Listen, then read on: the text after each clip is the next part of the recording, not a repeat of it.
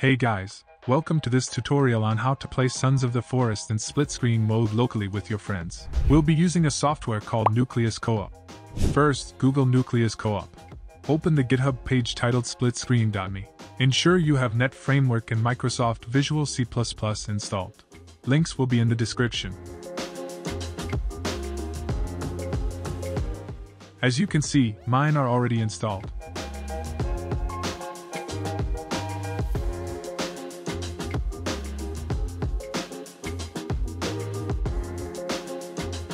Now download the installer file. Click on Run anyway as the computer might not recognize this software. It's preferable to install the software in the main folder of one of your drives. I will install it under C and create a new folder named Nucleus. After installation, the newly created folder will open. We can create a desktop shortcut for launching the software and copy or move it there.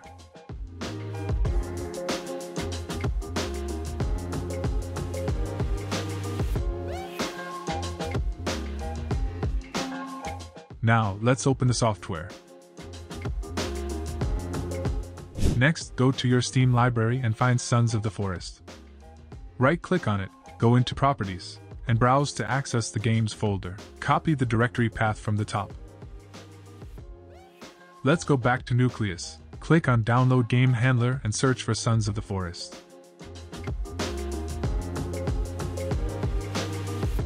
For more information, you can click this button.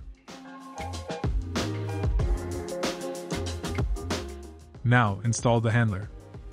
While searching for the games folder, paste the previously copied path and click on the .exe file. Our software is now ready. Before starting, I recommend opening the game normally and setting it to windowed mode for proper scaling. Unless you have a high-end PC, I also recommend turning down the graphics settings since you will be running multiple instances of the game. Now we can try it out. If you have more than one display, they will all be shown here. We can split one display to play split screen vertically or horizontally, or even into 4 parts for 4 players. You can also dedicate each display to one player, and so on. For the best experience, I recommend playing with controllers, but mouse and keyboard work as well. I've found that this game is best played with horizontal split screen if you're playing with 2 players on one screen. To start playing, drag the keyboard and mouse to one part of the screen. You might have to click a few times for the keyboard and mouse to be displayed here. Then, drag another controller to the other part of the screen. Now click play. It will take some time for the game to load and set up properly, so leave it alone.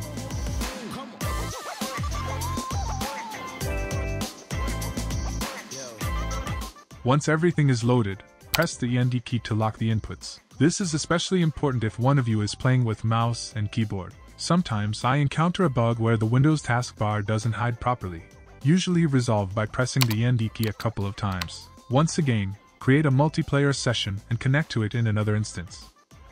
Here's how the game looks in vertical split screen, and here's horizontal split screen, and here it is with 4 players. You might experience an issue where one instance runs smoothly while others lag. We can resolve this by limiting the FPS on all instances to 60 or 30, depending on your computer's performance, so the instances can share resources more effectively.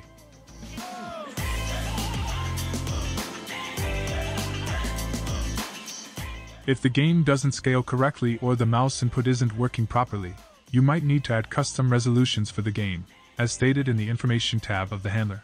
To do this, open the NVIDIA control panel in the system tray or from the desktop.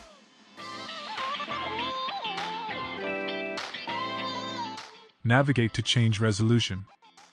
On the display you'll be playing on, click Customize and create a custom resolution. If you have a 1080p monitor, you can copy my settings. Otherwise, just divide the X and Y axis of your resolution by 2 to get the desired result. While doing this, your display resolution might glitch temporarily.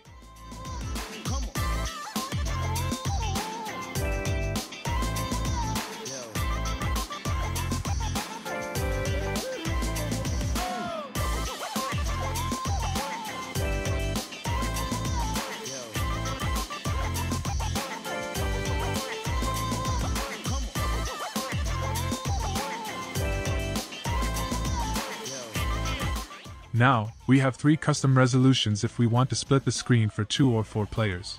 Before launching the game in Nucleus, open it normally and set it to the newly created resolution, depending on whether you'll be playing vertically or horizontally. And that's all for this tutorial, guys. Thanks for watching, and don't forget to like, comment, and subscribe. See ya.